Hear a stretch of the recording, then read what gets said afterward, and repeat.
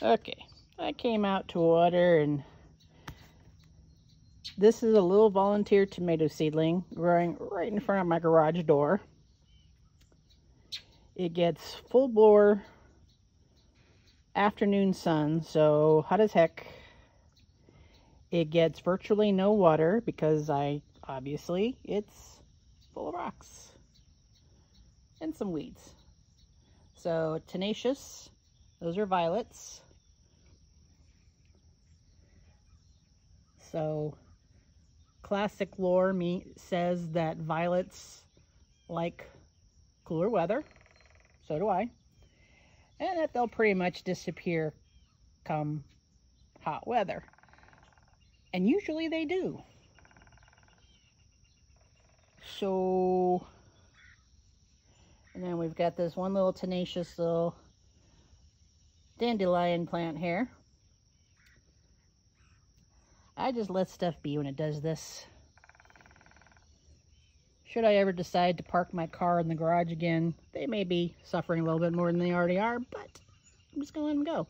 So some of the more noxious weeds, they've got, stuff that's fairly young. I believe, Lord have mercy, there was let's see, a little green thing. I believe that's a volunteer and a hyssop coming up. I'm gonna let it go. Maybe some more dandelions right there. But this thing, so the tomatoes that I have growing in my raised bed over there are kind of struggling. They are planted in nice soil. They are mulched. I do need to fertilize them, but it hasn't rained here in quite a bit, and I don't really like to fertilize unless I know they're going to get adequate rainfall to kind of wash it in, because I'd rather let Mother Nature do it than me pay for my water bill. I anticipate next month's bill being quite astronomical, since I'm out here watering at least every other day, if not every day. But as you can see with the blue skies, not a chance. We had that hurricane go through. This is Saturday, July 12th. Hello, Llama Hummingbird. July 12th, yes. Let's see, 15, no, 13th. Oh, Saturday the 13th. But we had the hurricane that came up the Gulf earlier in the week, over the weekend, last weekend. I got a little bit of rain, but not a whole lot. My parents, 10 miles away to the east, got like an inch and a quarter. So you gotta love East Tennessee. Anyway, what's the word? So yeah, my tomatoes that I intentionally planted are suffering, even though they are getting every little luxury. This little weirdo, you can see it's already got flowers on it. It's not even a foot tall. I'm hoping this isn't a spoon tomato, because it'll be here forever otherwise. Luckily, I never planted any of those free Baker Creek spoon tomato seeds. But, so I'm just going to let this thing go. Reason being, my parents have a kind of a similar situation going on at their house. They have a huge garden. It's an in-ground garden because they have pretty good soil. But all of a sudden they have been plagued with deer and rabbits and squirrels and groundhogs, possums, raccoons, and the occasional bear.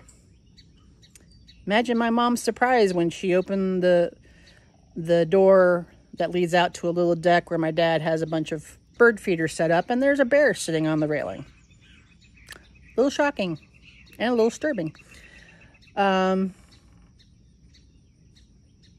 anyway, so some of the healthiest vegetation they have on the place that unfortunately the squirrels do find is a little patch of strawberries growing in gravel. The corner, it's the southwest corner of my parents' house.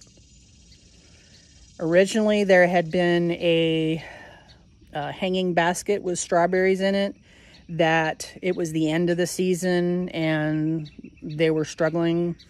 So my mom took it down off the hook, set it on the ground next to the corner to be taken care of later.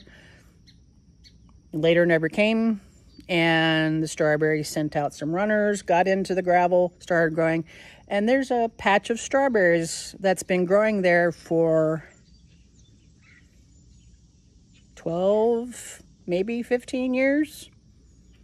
That has the best strawberries. They never get fertilized.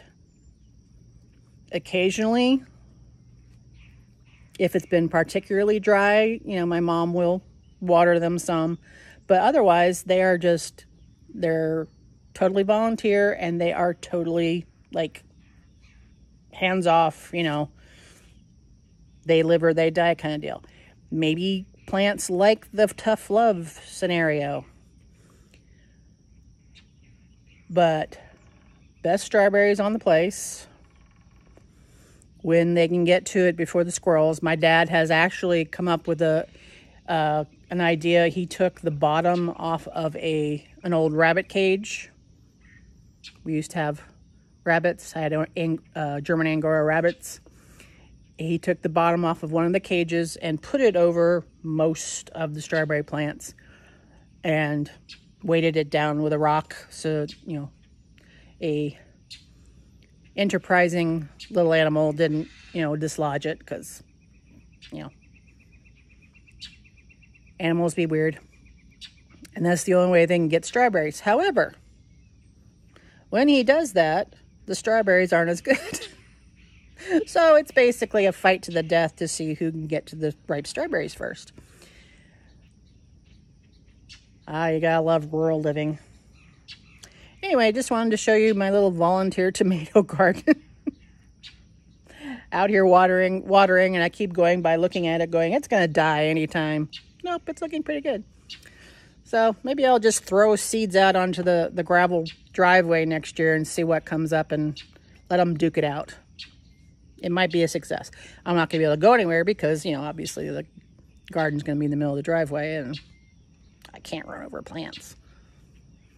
All right. Short but sweet. Bye.